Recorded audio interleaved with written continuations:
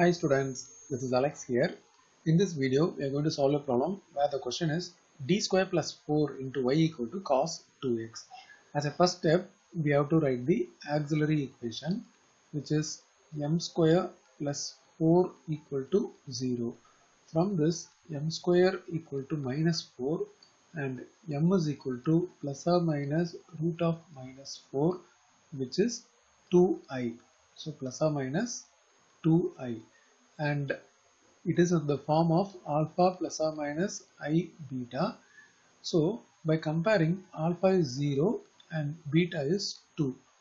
As per the procedure, the complementary function is e power alpha x into c1 cos beta x plus c2 sin beta x.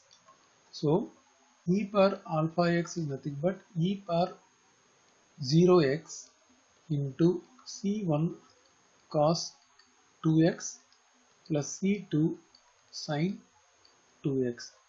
So anyway, e power 0x is 1, so we get c1 cos 2x plus c2 sin 2x.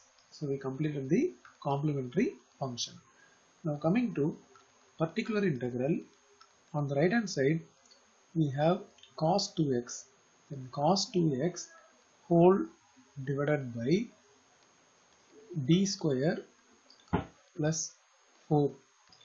So once again, as per the procedure, wherever d square is there, we have to substitute minus 2 whole square. So substitute d square as minus 2 whole square. The minus sign is common.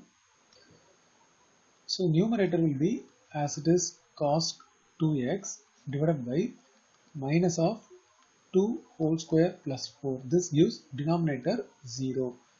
When denominator is 0, we have to multiply by x in numerator and differentiate the denominator.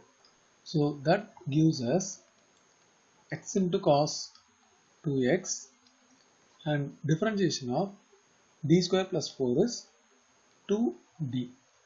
Now x by 2, and it is 1 by d of cos 2x. 1 by d stands for integration. So integration of cos 2x is nothing but sin 2x by 2. Totally x into sin 2x by 4. Therefore, the complete solution y is CF plus PI, and CF what we got is C1 cos 2x plus C2 sin 2x, along with that PI is x sin 2x by 4.